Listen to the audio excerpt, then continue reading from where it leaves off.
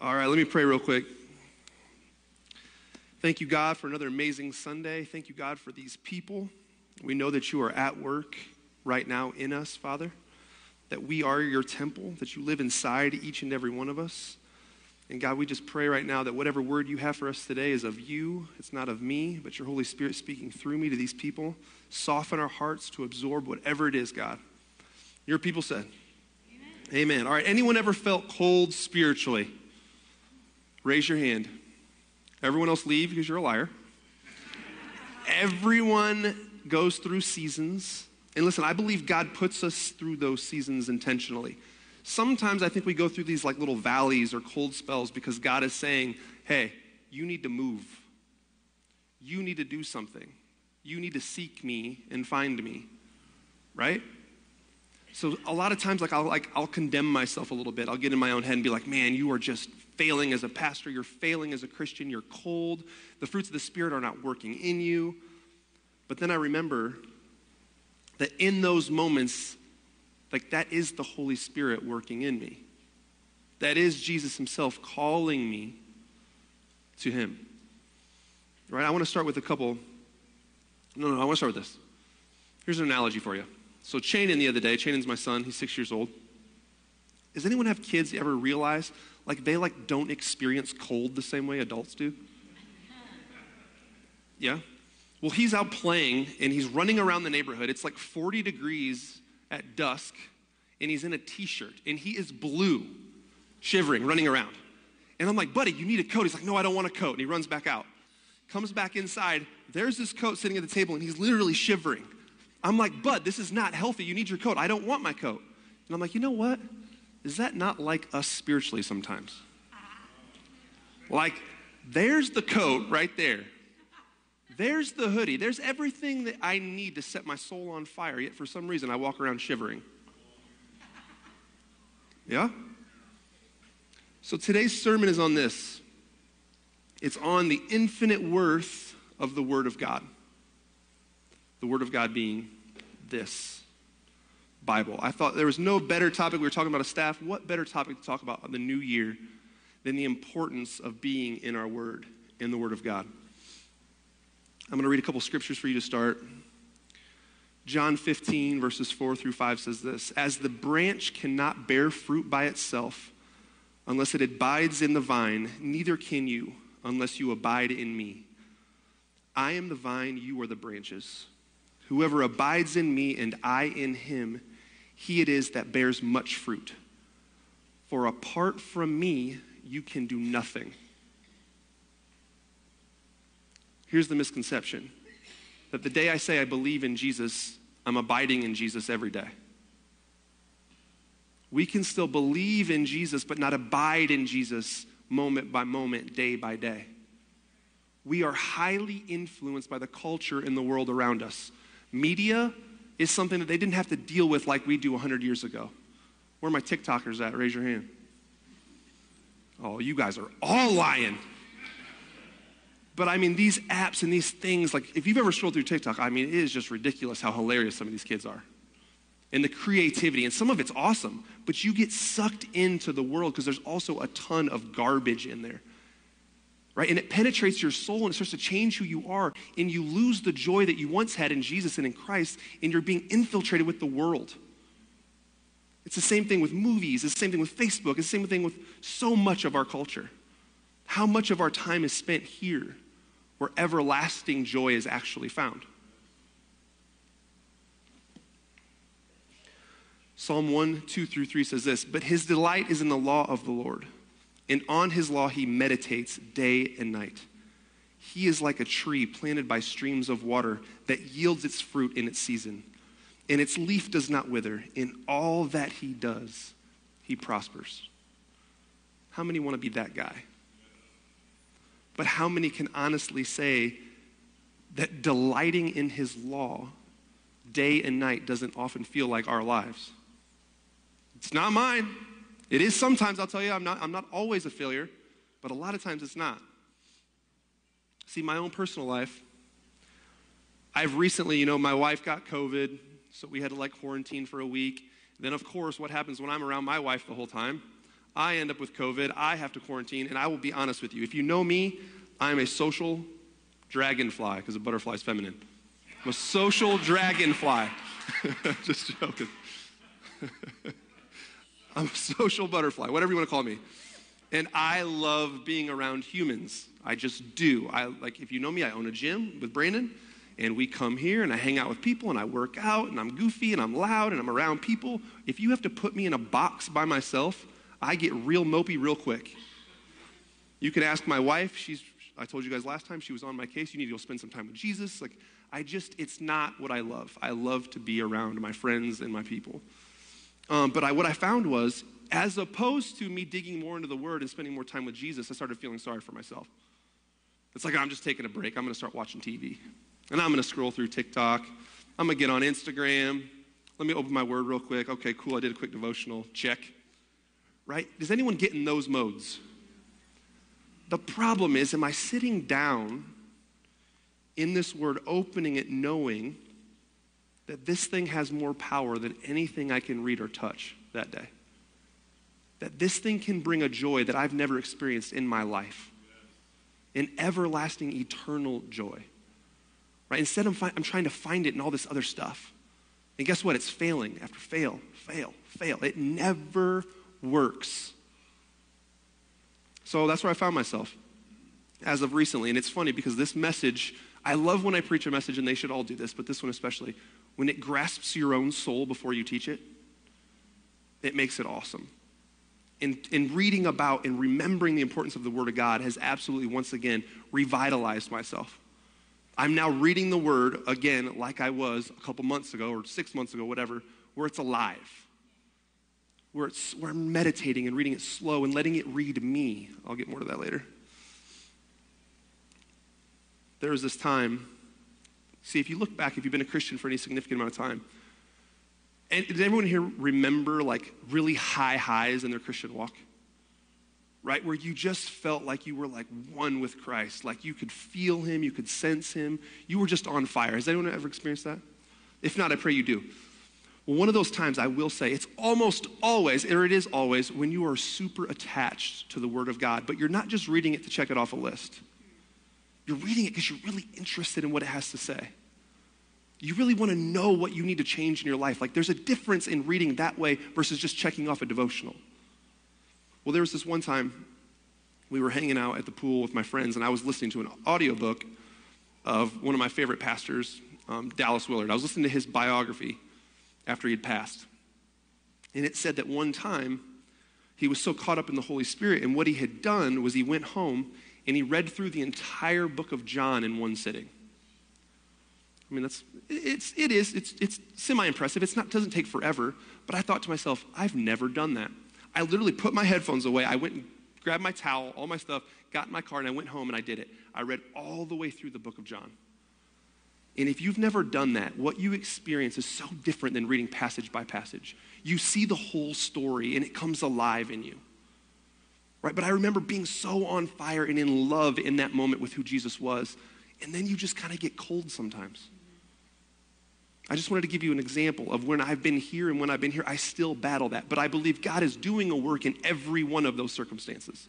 He's not leaving me, right? What he's doing is he's wanting me to take steps towards him. See the difference? Now, I didn't have to look very far to recognize that I am not alone in this. There's actually stats that I looked up on Lifeway. Will you go ahead and put that chart up there for me? So here are Protestant churchgoers. Now here's the first thing I want to talk about with this. With statistics, you always got to look at like the details. These are churchgoers. These are people that go to church every week. Okay, so let's start there. Some of us don't even do that. So these are the people that are in the seats every week. 32% of you read the Bible every day. Okay, so 1/3 of us in this room read the Bible every day. A few times, or 27% of us read it a few times a week. 12% read it once a week. 11% of us a few times a month. 5% once a month. 12% of you never read the Word. Now, here's what that says to me. All of us struggle with this from time to time. All of us can do better. But here's what it really says. It makes me somewhat excited because you know what's possible if we start taking this way more seriously and we all up our game in 2021? If we start to really, you do realize that Jesus is the incarnate Word of God. Then when you're reading this, you're literally spending time and chewing on him himself. He's the only reason we're alive today. He's the reason you're here. He's your only purpose.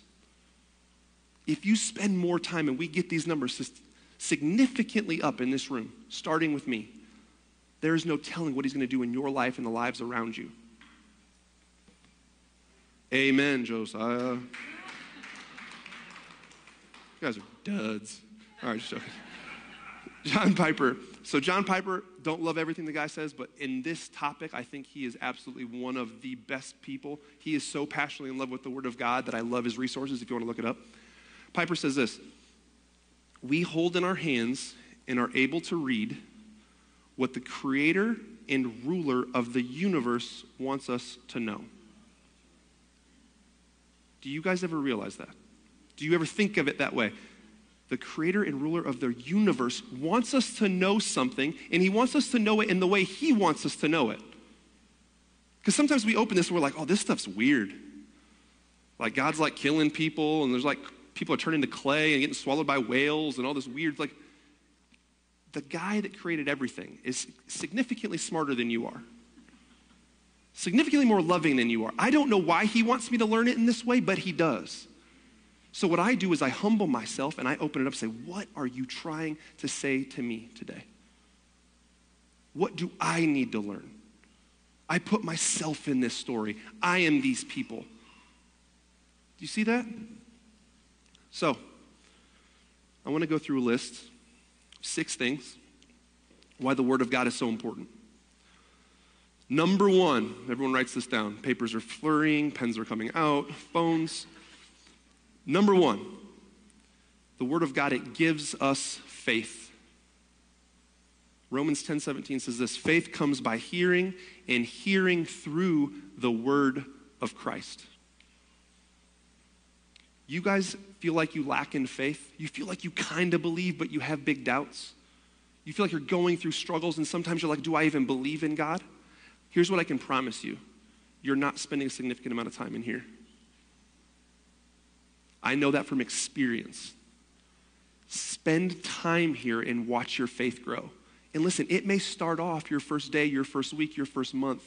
You may feel cold. Nothing may come alive in here. But Jesus has a promise in the Word. It says, seek me and you will find me. And I know from experience, you continue to do that, you will find him. He will show up. He will speak to you through this thing. And you'll watch it manifest in your life.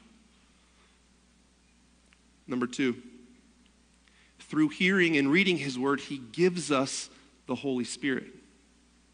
Did you hear that? He gives us. Galatians 3:5 says, does he who supplies the Spirit to you and works miracles among you do so by works of the law or by hearing with faith. Ephesians 5, and do not get drunk with wine, for that is debauchery, but be filled with the Spirit, addressing one another in psalms and hymns and spiritual songs, singing and making melody to the Lord with your hearts. That's a parallel to Colossians 3, where it says this: let the word of Christ, the incarnate word, dwell in you richly, teaching and admonishing one another in all wisdom, singing psalms and hymns and spiritual songs with thankfulness in your hearts to God. Guys, you want to be filled. You ever, in the scripture, talks about being filled with the Spirit. See, you get the Spirit when you're saved. He lives inside of you. But we know this from scripture, that you can be not filled with the Spirit at times, that you can grieve the Holy Spirit.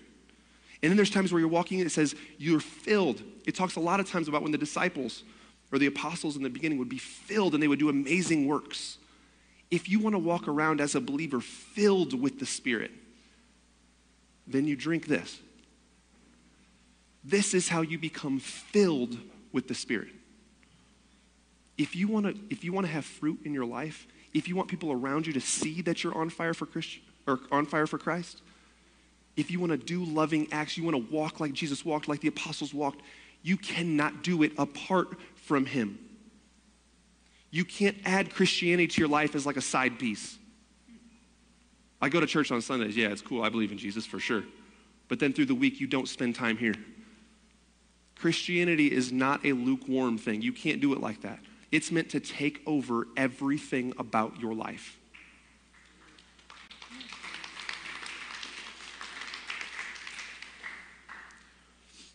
Number 3, it creates and sustains life. John 6:63 says, it is the Spirit who gives life. The flesh is no help at all. The words that I've spoken to you are spirit and life. Guys, without the word of God, without Jesus, we are walking dead people. We're dead in our sins. We're dead in our trespasses. See, what this does is it lights a fire. It brings life to us. Our eyes are opened. You take the scales off. The way that we look at people and things all of a sudden becomes loving. And we open our eyes to what life is actually about. John 20:31 says, but these are written so that you may believe that Jesus is the Christ, the Son of God, and that by believing you may have life in his name. There's that life again. Jesus came, guys, so we could live a life unlike all these other people, chasing wind, chasing things of the world that mean nothing, that will never give them satisfaction, ever. He came and said, no, I'm going to show you a way where you're fulfilled, where you're truly joyful, where you can walk without fear, knowing eternally you're going to be happy. Does anyone want that? Matthew 4:4 says, but he answered, it is written that man shall not live by bread alone, but by every word that comes from the mouth of God. See, there's both natural and there's spiritual, and God brings them together so beautifully. We do need food to survive, but we also need this to survive, because our soul and our spirit has to be alive as well, guys. We don't want to walk around dead in our spirit. It's a waste. It leads to death. It leads to destruction. It leads to no good thing in this world. Sometimes the worst thing that can happen to you is you get everything you want. You're dead in your spirit, so here's what you do. You start chasing things of the world. You get a better job, you get more money, you find the significant other you want, and life looks perfect. And at the end of it is destruction. Because you thought it was going to make your soul happy, you thought it was going to make you happy, and it ends up not. How many times do we see people with depression that are on top of the top of the top? Celebrity, have all the money, have everything that the world wants, and it still ends in destruction. Number 4, it leads to freedom. John 8:32 says, and you will know the truth, and the truth will set you free. John 17:17 says, sanctify them in truth. Your word is truth. Guys, a lot of us have addictions. Some of them are substance addictions. Some of them are porn addictions. Some of them are addictions to your job. All of us, from time to time, deal with addictions. Okay? I could hang out with you for 2 weeks and tell you what yours are. It might be your phone. It can be a lot of different things. All of us are addicts. But here's what the Word of God says. You will know the truth, and the truth will set you free. You want freedom from your addictions? It's right here. Your flesh is worthless to try to get rid of them. Number 5, it enables you to defeat the devil.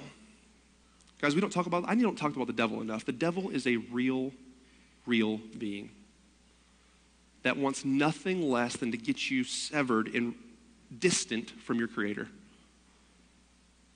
Him getting rid of your job or giving you sickness or something like that, that's terrible. But what he wants more than anything is you to be away from your Creator. He wants a wedge between you and Jesus Christ. And think about all the ways during the week that he tries to do that. You wake up on Sunday morning, you get in a fight with your spouse. You leave church, you're feeling on fire, and you get in a huge fight with one of your friends. Right? So many different ways and devices does he use to try to sever us between our Creator. 1 John 2:14 says, I write to you, fathers, because you know him who is from the beginning. I write to you, young men, because you are strong, and the word of God abides in you, and you have overcome the evil one.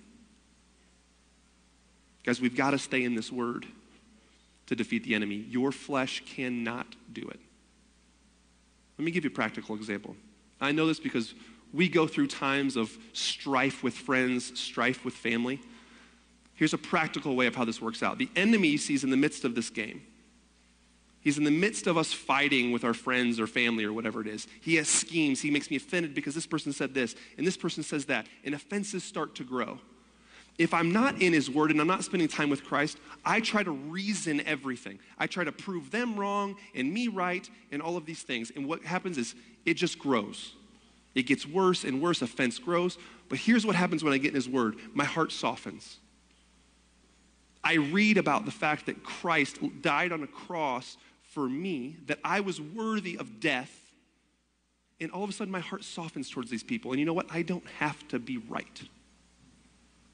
I can just love them. I can just forgive and move on, because ultimately, does any of this matter? Do you see the difference between walking in the flesh and walking in the Spirit? That's why it's so important that we stay in this word. And the last one, the word of God is infinite worth because it is the source of full and everlasting joy. Psalm 1, 2 through 3. But his delight, this is the one from earlier, but his delight is in the law of the Lord, and on his law he meditates day and night. He is like a tree planted by streams of water that yields its fruit in its season, and its leaf does not wither. In all that he does, he prospers. Man, I read that the other day, and I was just thinking about it. In all that he does. See, a worldly person reads that and thinks, oh, he has a ton of money, and no, it doesn't matter what life circumstance I go through. I win because I have Jesus. Right? See, I'm the guy that I'm so strong in my faith, I walk along and I get fired. I'm like, oh man, Jesus, what do you got for me? It's better than this. Because I have you. What can you take from me if I have you? Nothing. In all that I do, I prosper. Because I'm planted in his word of God. John 15:11 says, these things I have spoken to you that my joy may be in you and that your joy may be full. Guys, we have moments of happiness outside of Christ. Moments. But I believe in a joy that never goes away. That's eternal. That's the joy that I want. That's the joy I want for you guys. See, like I was talking about earlier, when you read this word, don't just check off a list. Don't just read a couple of paragraphs and be like, okay, I got the word in me today. Ask yourself, what are you trying to tell me? Insert yourself into these stories. You're not reading about other sinners that used to be. You're reading about yourself. Do you see the difference? You want the Old Testament to come alive? Open up and see that you are those people that keep failing. Right? That Jesus had to send up himself. God had to send his son Jesus for you, not for them. There's a difference in knowing Scripture. Remember this, I love this quote. The devil knows more Scripture than you ever will. But he wants us to know Scripture, to know him on an intimate level. Let it sit inside of you and grow. Worship band, you guys can come. You guys go ahead and stand up for me. Guys, my prayer is in 2021, if nothing else as a pastor of this church, gosh, if our love for the Word of God would grow. If we would take it seriously every day and sit in Scripture and get to know Jesus better, there's no telling what this church would do for Jesus. There's no telling what you would do for Jesus. There's no telling the potential that you, for your own joy, for your own happiness. Guys, I want it for you and I want it for me. So what we're going to do is we're going to do in January, I wanted to do something tangible that we could actually do together. In January, we're going to read through the book of John together as a church. All right? Here's the deal. There's 21 chapters in John. We're going to be so gracious that we're going to literally give you the weekends to make up days that you didn't read. But when you read this, here's what I want. I want us all to do this as a church. Don't just quickly read it. Absorb it. Chew on it. Google stuff about what's going on at that time. Google stuff about backgrounds. Google stuff of words that you don't understand. I mean, I want you to grasp what you're reading. And I promise you, Jesus and the Holy Spirit will do a work in you and it will come alive. I know it can be dead at first, but remember, it's not the Bible that's dead, it's you that's dead. We're trying to wake that up. Trying to wake that spirit up. So on January 1st, we'll post the daily reading for the day. And what I want you guys to do is we're going to read it. And I know the War Women already do something like this. You're going to read it, and I want you to just write something that stood out to you. And if you don't know what to write, just look at what the person before you wrote and write something like they wrote. It's not about that. It's about this. I want us as one body to feel unified, and we're going to do this together. Are you guys in? Yeah? All right, let me pray out real quick. Father, we thank you for your word. We thank you that we are able to. God, there used to be Christians that didn't have access to this. And God, forgive us for taking it for granted. We can be in this thing all day long. What our souls would look like if we would take it more seriously. So Holy Spirit, we just ask you to do a work in us, to give us a desire to want more of you, Lord. And we pray for this Bible reading time through January, that it would awaken our souls, that it would set us on fire. And God, whatever 2021 brings, it doesn't matter, Lord, because you are in us. All God's people said, amen.